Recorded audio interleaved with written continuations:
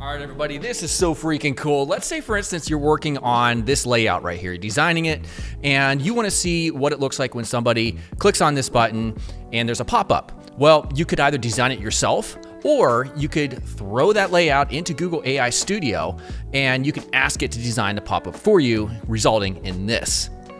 That is really cool, and that's what I'm covering today. I'm gonna show you a bunch of examples and tests that I ran through this new AI image model called Nano Banana, and you'll be surprised just how capable this is, and it's great for design inspiration. So here's the first test. Here's the unfinished layout, and I'm gonna ask it to add a vector illustration of a robotic city behind this prompt box in the hero section of this website. Use colors that complement the current color scheme.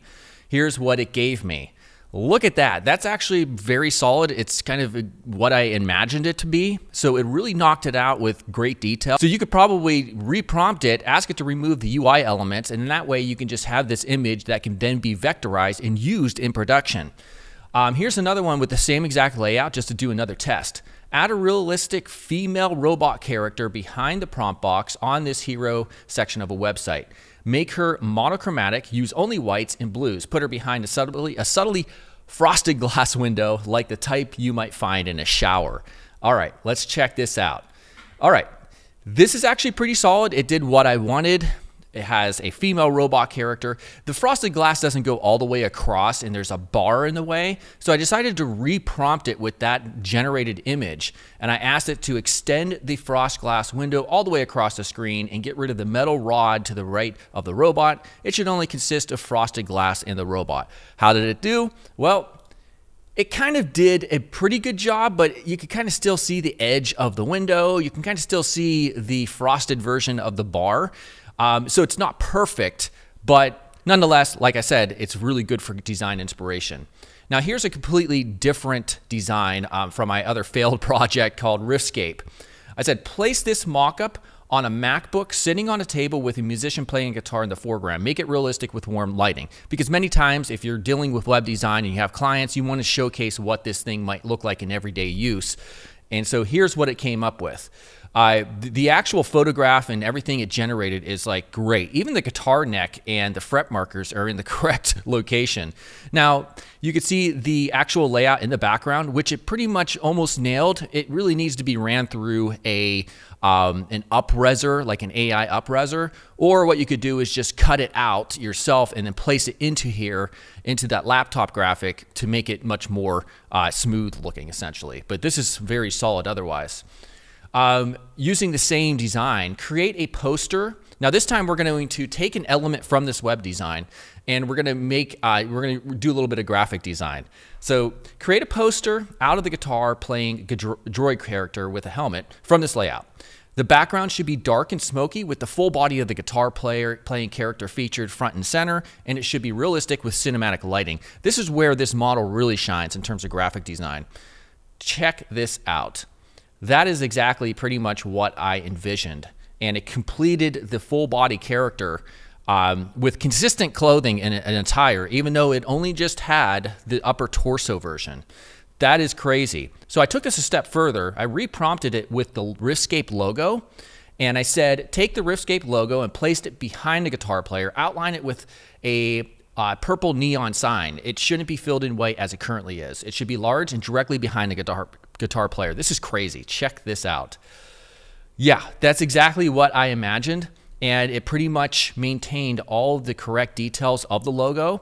You can see Riff behind it, and then Scape, S, and you can't see the C, but A, P. I mean, it really did a good job of accurately translating this. That is amazing. Now here's another example of our recent project we completed on this channel called Side Bling. Change the following web design color scheme from greens to blues. Change nothing else. So this would help you come up with different color scheme ideas. Here's what it did. It did not do a perfect job, but it did a pretty good job. Maybe it got about 90% of the way there. We can see these two cards on the right still have a little bit of a green hue to them. It's a little inconsistent. But nonetheless, it did a pretty solid job just for you to get a very quick look of different color schemes. Now, another thing I did was I asked it to turn various elements of this layout into 3D elements that have depth. All right, I didn't even specify which elements. And it did a good job. It chose to take the middle part and just add some layers that have depth with shadows. And the shadows are actually really nice. Another example that I have here is remove the middle prompt box and add a loading spinner with text, generating results in the middle. So you can kind of use this to generate next screens. However, if you try to get it to generate like full UIs from scratch, it's not going to do a great job. But small things like this, it'll do a pretty good job. Here's the result. You can see, you could imagine that this little spinning graphic, maybe like in Rive or something, because it has glow, is animating and spinning in. And it did a very good job based on the little prompt that I provided it. Now here's another one where I have an unfinished new landing page design of DesignCourse.com. As you can see, it's just type-based, it's unfinished. So I sent along with it a picture or a screenshot of myself from a recent video. And I said, place the person in the photograph into the layout, get rid of the microphone, and make him look at the camera. It should be a full screen background image with the person placed to the right of the text, but the studio's in should consume the whole screen and fall behind the text in the layout. Now that's a longer prompt, and it didn't do things perfectly, but it got very close. Here's the result. Now, the first thing that I noticed is my face looks a little bit different. I only provided it one look where, I'm looking off to the side in the original image. So, factoring that in, it actually did a really good job recreating my face. Now, it does still have the microphone as well, but everything else is really solid, and it actually works in the context of this image. I could definitely use like a background image like this for the hero section. And what's also cool is we could see with the logos at the bottom, it didn't even screw those up. Those are all maintained, and it automatically knew how to situate them on top of that photograph. Another thing I did is I asked it, I fed it some more pictures of myself, and I gave it another prompt where here are 3 reference photos of a person's face. Make the person in the website look more like that person and make him wear a black tuxedo just for the fun of it. Here is the result. Still kind of looks a little bit strange in terms of the face, but the black tuxedo is absolutely spot on. Maybe I'll start wearing that. Now, another thing I did is I went on to Google Images and I asked for ugly web designs, and here is one of them. We know this is a very old design because there's a Adobe Flash Player thing right there.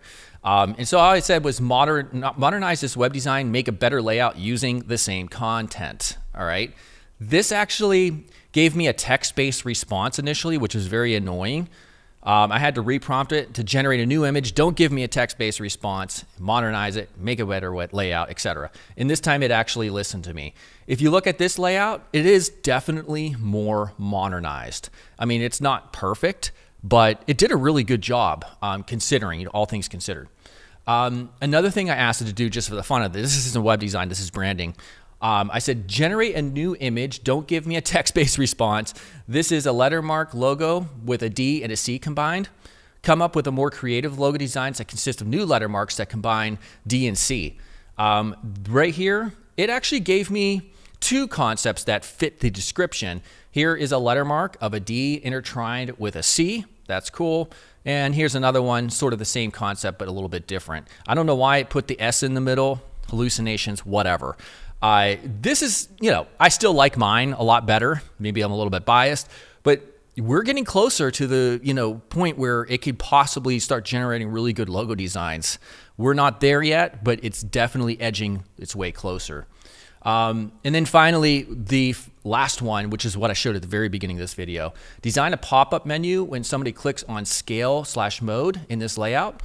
It should be designed consistently with the rest of the layout, and it should show a series of different scales and modes that a person can choose. This is one of the most interesting examples, in my opinion, because it did such a good job. Yeah, it screwed up some of the text, but it added the frosted glass aesthetic, the glass morphism aesthetic, and it did a really good job. I didn't even ask for that. So this is actually a really nice pop-up design. I was really impressed with this in terms of, just overall execution. So there you have it. You can use Google AI Studio right now just as a service to quickly paste in designs. Better yet, though, you could use their API, which is called Gemini Flash 2.5 preview, I believe. Just yesterday's video, I showed you how you can actually work with that exact same API to build a YouTube thumbnail generator. You could do the same thing here for user interfaces. You can make a little service where somebody can upload a UI mockup, and you could have OpenAI maybe analyze the image, or even this same model. It'll analyze and describe the image, and then maybe with some additional user input, like in terms of what they want to see, it will intelligently query this language model to create a bunch of different variations and iterations just for inspiration.